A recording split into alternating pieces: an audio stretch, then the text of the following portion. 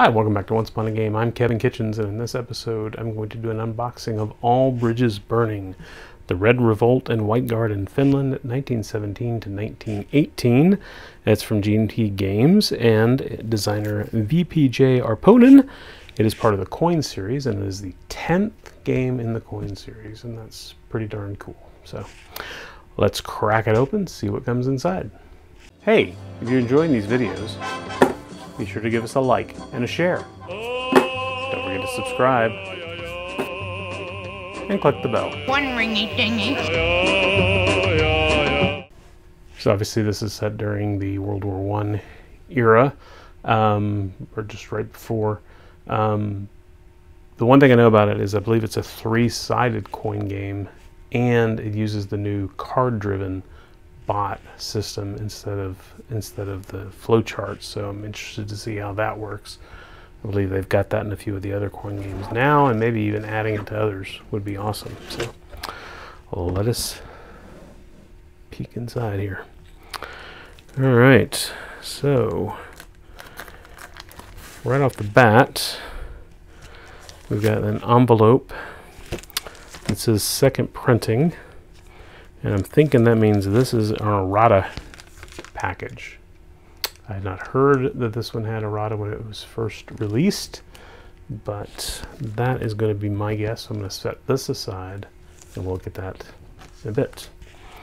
All right, so as usual, we start with our rule book. Fortunately, this is back before they've switched. GMT has switched over to the more of a glossy format, which is a lot harder to read, but this is still a good solid matte finish. So here's your rules of play. It's a 32-page rules of play in full color, nice non-reflective paper.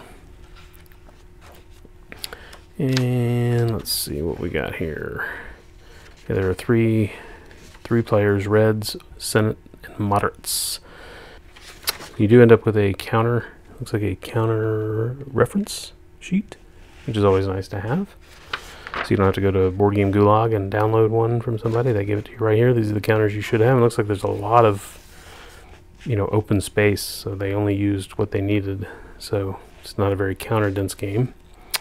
It looks like most of the game is going to be there. It does have an index at the back, which does have a rules index, which is nice. If you look up in the index, you can find what you need. So then we have the playbook. Alright, this is a little bit bigger, about 40 pages, and this is kind of nice. It's got a guide to pronunciation. So if you want to pronounce everything correctly, you will follow the guide to pronunciation. They do not have the game designer's name on here, so hopefully I got that right. Arponen. So this has historical background, it's also full color, and then examples of play. And GMT always does, great with the playbooks and the normally with the rule books, but including the playbook, help me understand things a little more with more detailed examples, so on and so forth. It's really awesome. So here's the non-player example of play. So we're using the bots or the solo system. So as we foresaw, we have one sheet of counters, most of which are blank, or many of which are blank. So those are them right there. And this particular copy seems to be in pretty good shape, very well centered. And then we've got our faction cards. We've got for the reds. Well, let's see. I guess the faction card opens up. So we have 3 copies of this faction card. So we'll open one. We've got a page with the reds and their various actions that they can take. The Senate, the moderates, and then the German actions. So the German is a non-player faction, I believe. So they will do what they have to do as well. So you get 3 of those, and those are 6-page folded. No, 4 pages. Excuse me. Just straight up tabloid style cardstock. And then we've got 3 single-sided solitaire play aids. Nope, only one solitaire play aid, because you're playing solitaire, you're the only one who needs it.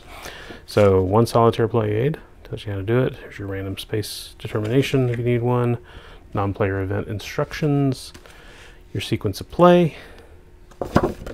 and the attack procedure summary cards. So that's cool. And then we have the game board, and we will open that up and take a look at it shortly. And then a bag of goodies. Whoop. 3 dice. You got one for each faction. Right. I like the yellow pips on the red die. That's kind of cool. Alright. So we've got obviously the player factions and the German that we have now alluded to. Wooden round markers. What's normally activated and unactivated. And then we've got smaller pieces in each faction color. Not the Germans.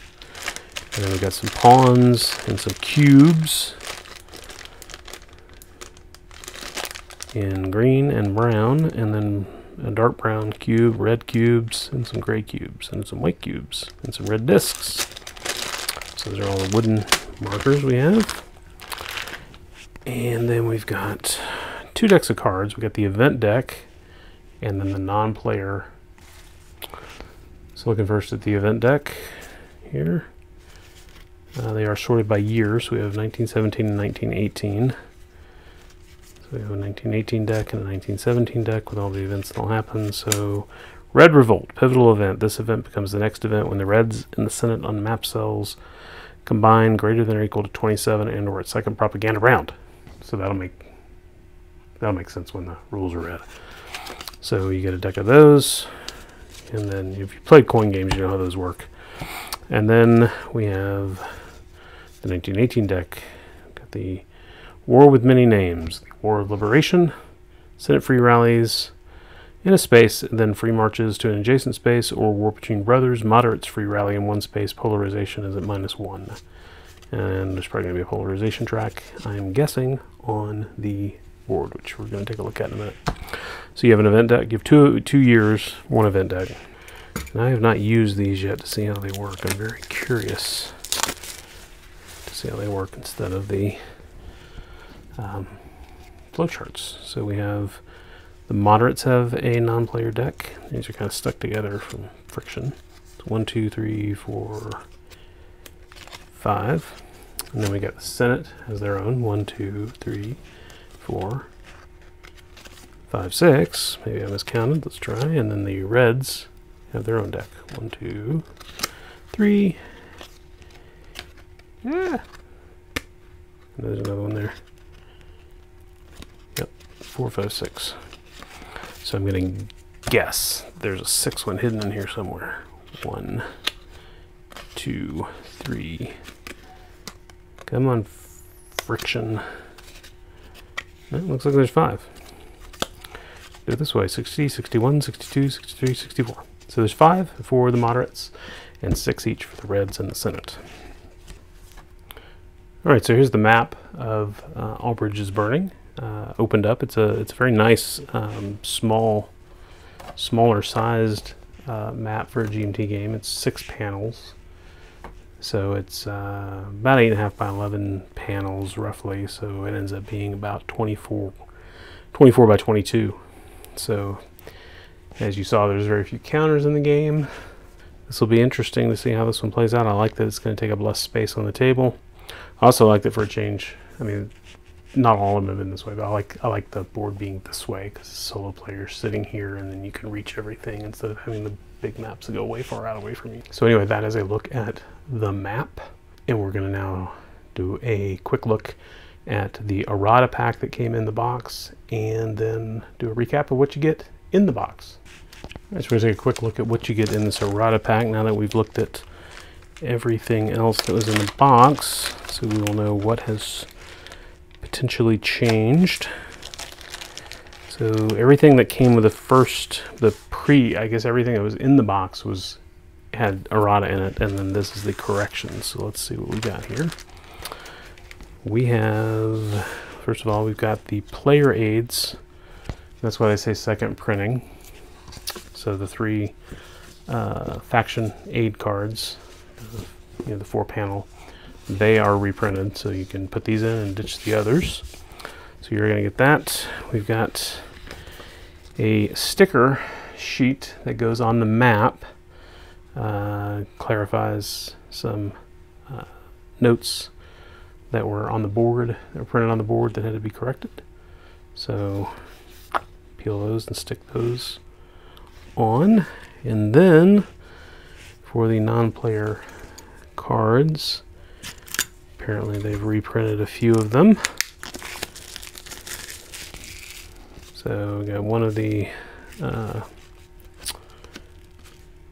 one for the moderates. You got 3 reprints for the 4 reprints for the Senate and 3 reprints for the Reds. So let's see if they're marked somehow.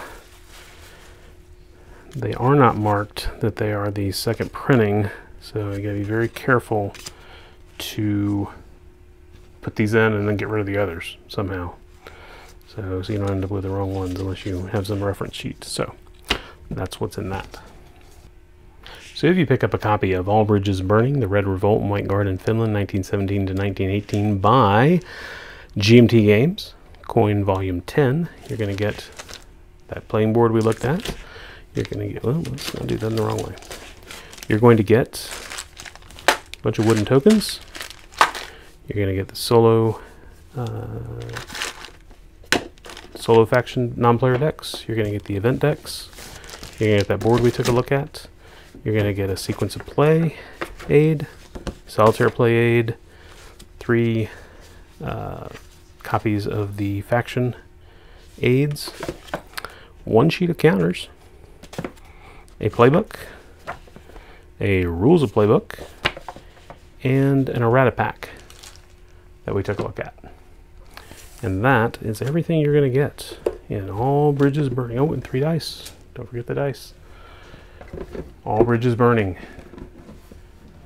Coin number 10. GMT Games. Thank you so much for watching. God bless you. Bye-bye.